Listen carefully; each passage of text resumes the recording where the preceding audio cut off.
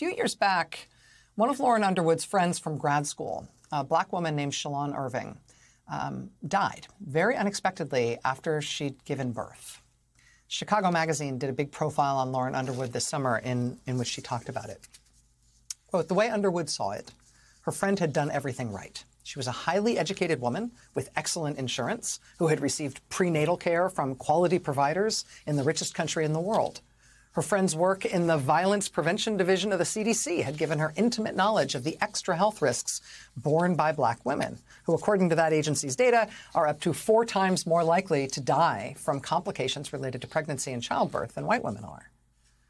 Underwood described her friend's funeral as, quote, unimaginable, saying, quote, her baby was there, her mom was there, the director of the CDC was there. All these other uniformed public health officials were there. Everybody was stunned. She said, quote, just like, how could this happen?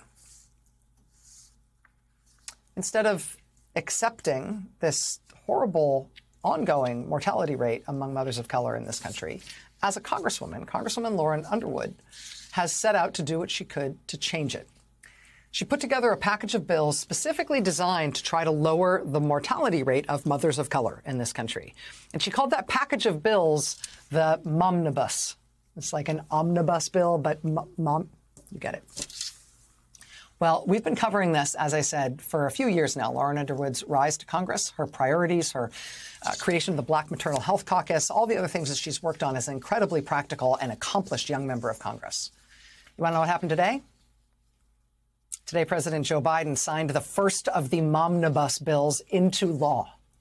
It is called the Protecting Moms Who Serve Act. It sets up a big new maternal care program at the VA for our country's veteran mothers. Joining us now, Illinois Congresswoman Lauren Underwood, who has introduced what she calls the Momnibus package of bills on maternal health. The first one of those bills became law today. Congresswoman Underwood, congratulations. It's great to see you. Thank you so much, Rachel. Second-term members of Congress never get a bill passed. You got this bill passed. It is part of this Momnibus package that you have pursued from the very beginning. What's the secret to your success here? Well, we're really focused on solving problems and making sure that in my time in Congress, I can use this role to help save lives in this country. You know, Black birthing people are 3 to 4 times more likely to die from pregnancy-related complications than their white counterparts.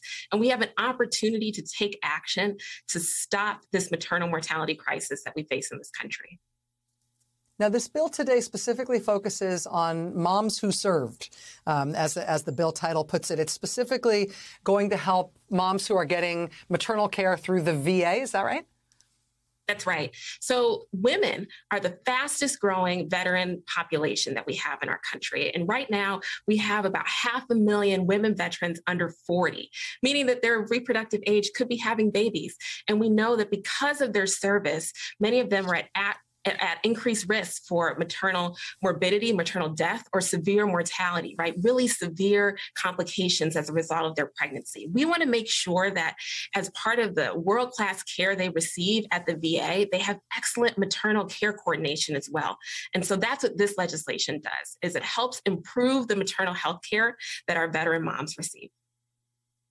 Now, a lot of the rest of your Momnibus agenda, as I understand it, is included in the Build Back Better package, which has been struggling, has passed the House, has been struggling its way through the Senate.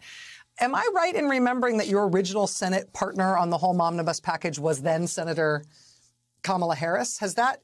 Am I remembering that correctly? And has that been helpful in terms of getting this stuff into the legislation?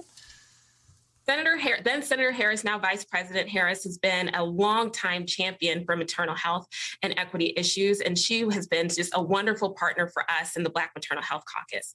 And so we teamed up to introduce the Momnibus, a comprehensive package of 12 bills to end our nation's maternal mortality crisis. Now our partner in the Senate is Senator Cory Booker, but we have been so fortunate to work with President Biden and Vice President Harris to get every eligible provision of the Momnibus included in the Build Back Better Act, meaning $1 billion to help moms and babies and families all across this country. And what's so incredible is it's paid for, Rachel, by making sure that the wealthiest Americans and corporate tax evaders pay their fair share. And so we have an opportunity to save lives and pay for it in the process.